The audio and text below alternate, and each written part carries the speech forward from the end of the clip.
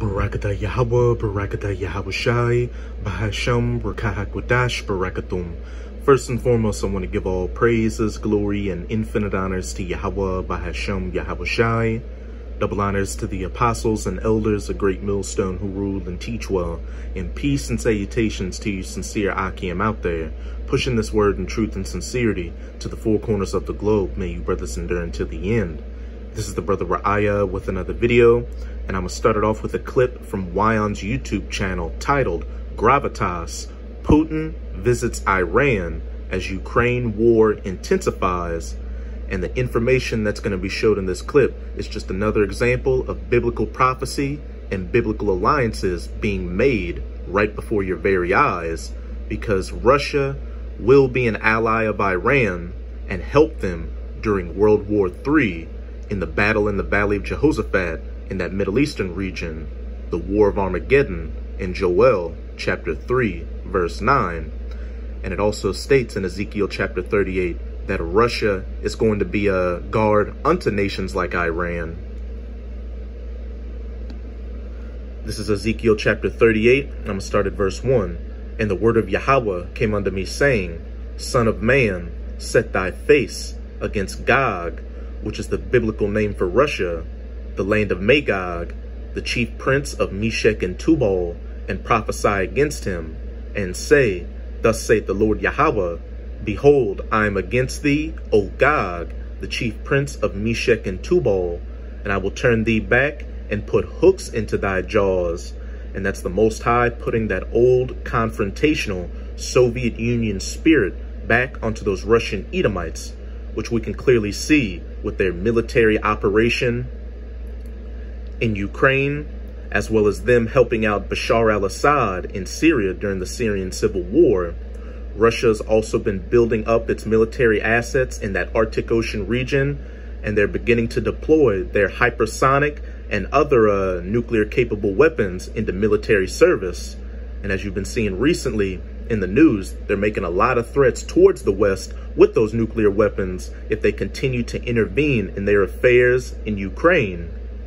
And best believe Russia will ultimately use those nuclear missiles on the United States of America, which is biblically known as Babylon the Great.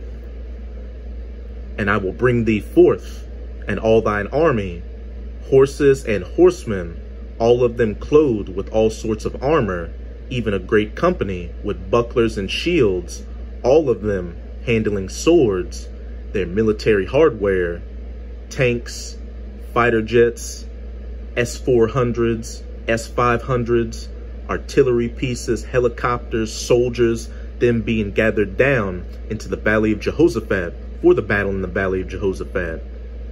Verse 5, Persia, which is the ancient name for Iran, Ethiopia, and Libya with them, all of them with shield and helmet.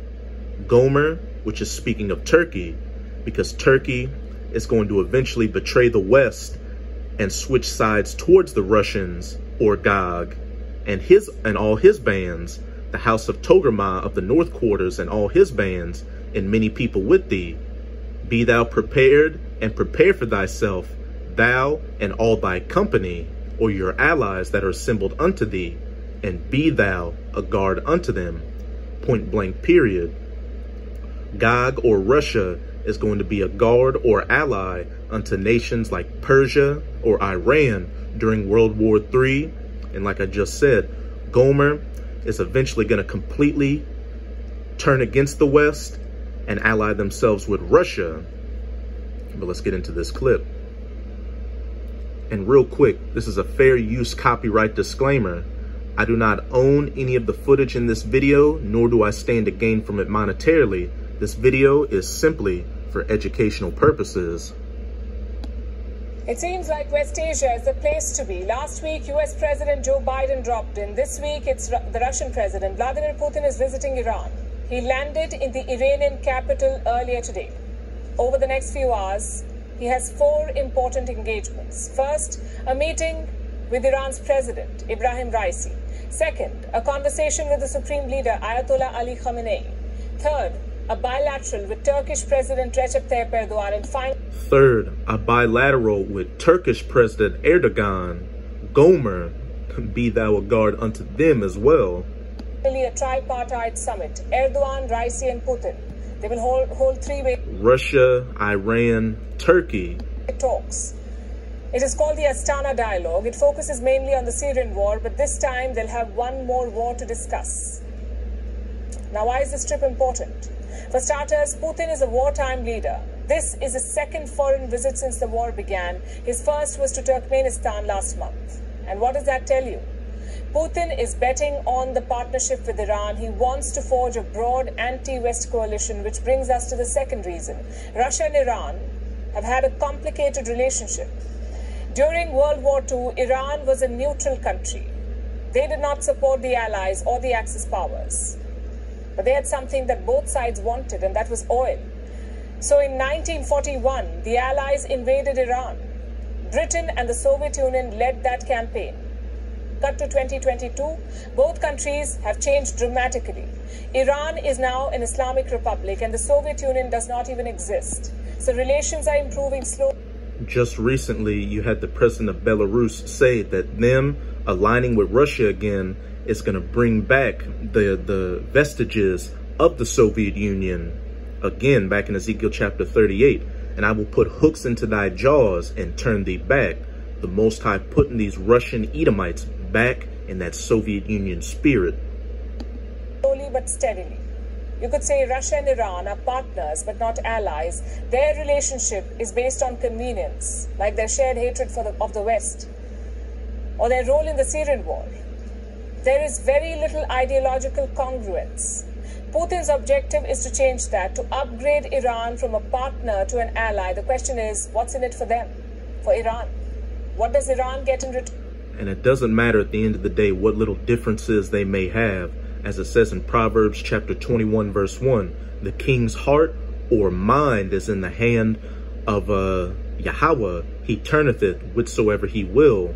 The Most High is putting the thoughts on the minds of these leaders, like of Russia and Iran, to become allies to fight against the United States and her allies during World War III.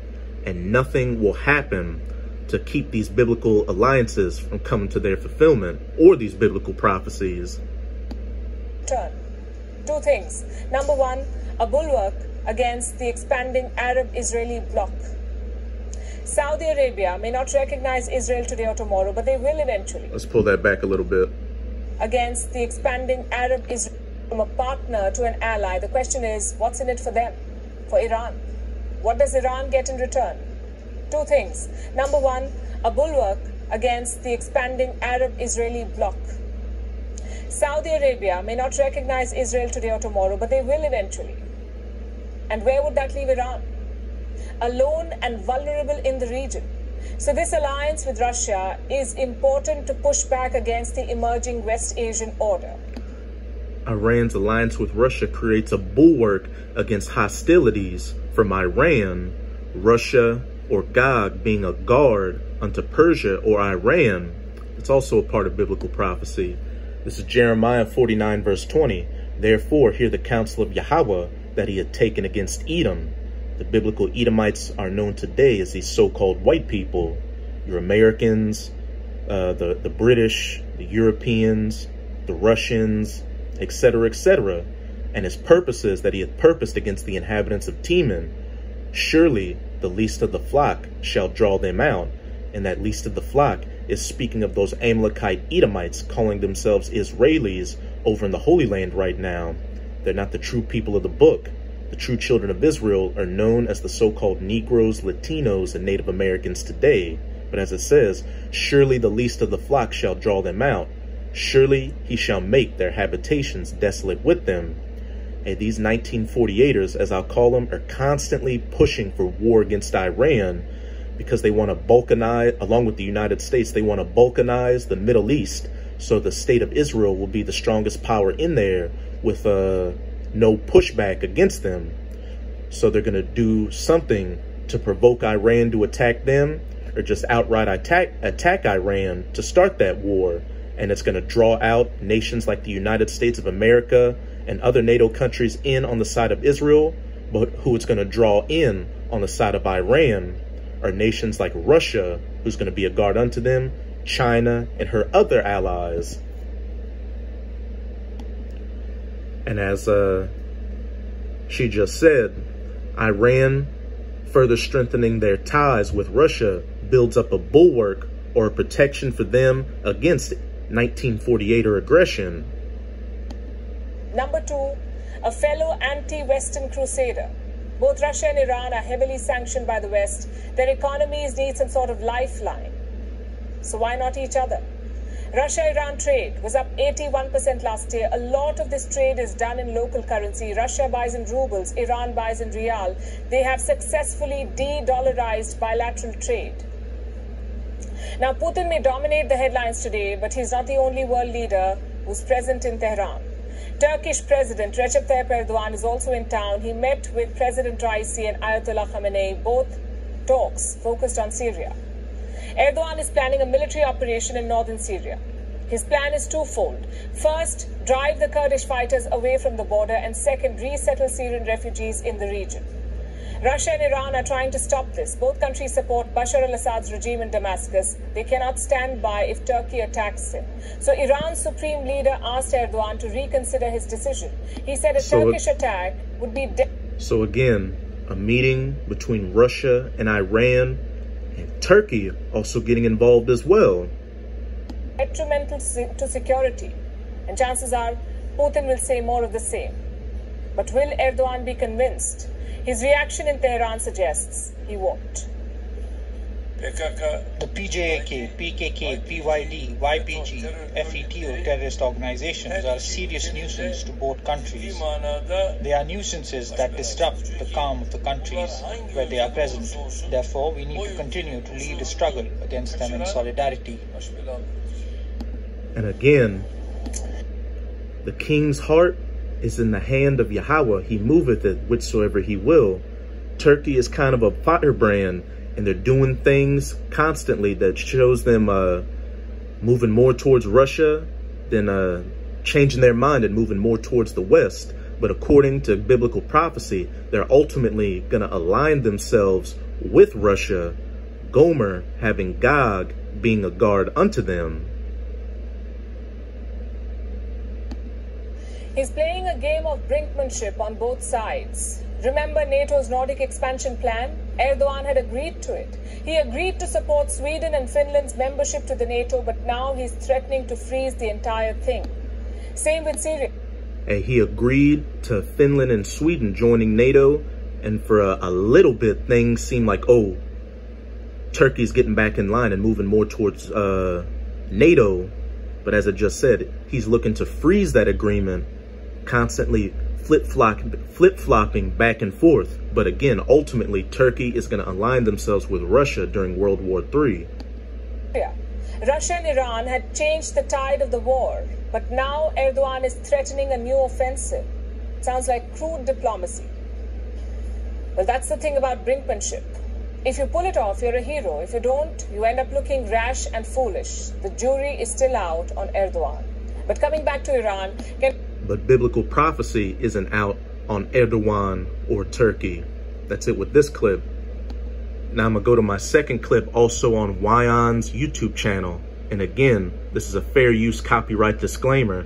I do not own any of the footage in this video, nor do I stand to gain from it monetarily. This video is simply for educational purposes. And it reads, Turkey's President Erdogan threatens to withdraw from accord. And of course, we know that Persia is the ancient name for Iran. But just to show that Gomer is speaking of Turkey in Ezekiel chapter 38, this is a really good book on a lot of the history and customs and practices of the ancient Israelites, called The Israelites by B.S.G. Iserlin. Here's an image. And I'm going to go to page 22 and 23 of the Israelites, which shows an ancient world map of that Mediterranean and Middle Eastern region with ancient names. Here's a image of it. You can see, get it to focus, the land of Israel right there. We've got Saudi Arabia, and we've got Turkey right here. You can see the Mediterranean, the Black Sea. On what name do we have in there? Gomer in Turkey. And now I'm gonna go to a modern day map of the Mediterranean in the Middle East.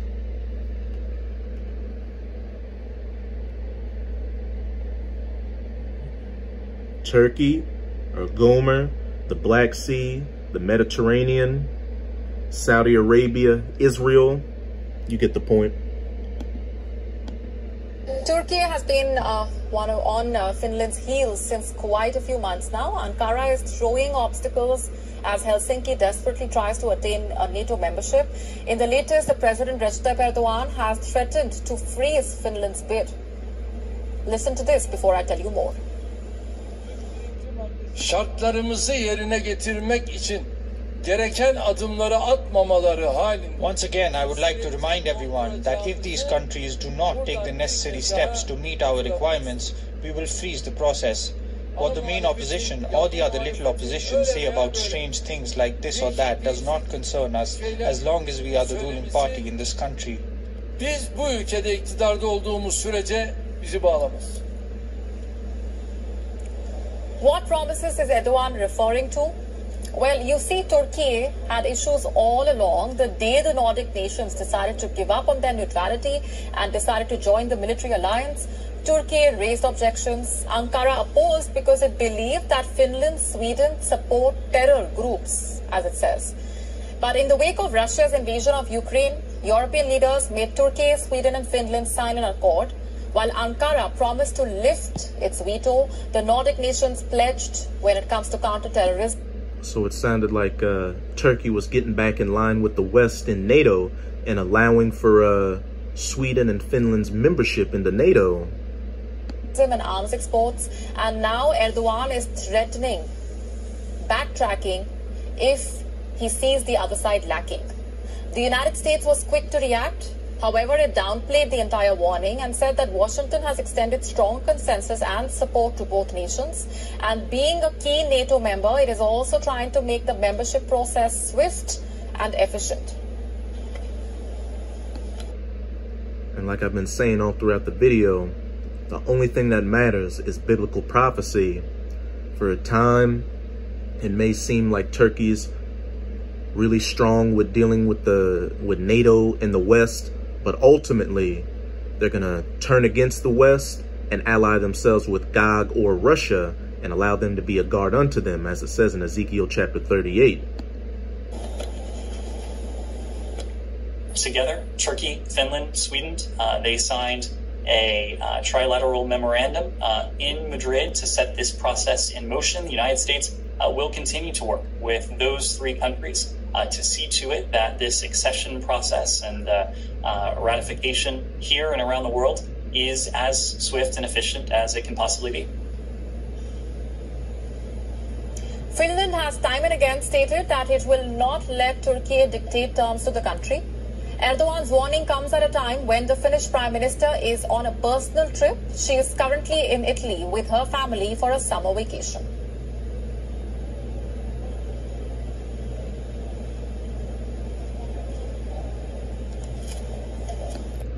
Now I'm going to close it out in Obadiah. I'm going to start at verse 1 and jump around a bit.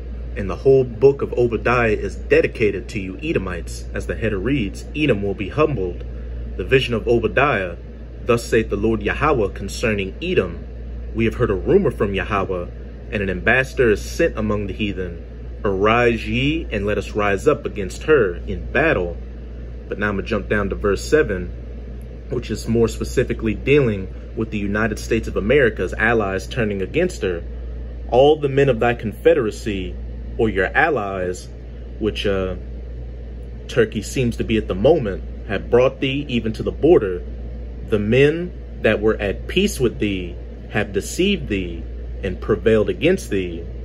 And you had Turkey eventually concede to allowing Finland and Sweden to joining NATO, but now they're making a stir again, saying they may freeze the whole process altogether.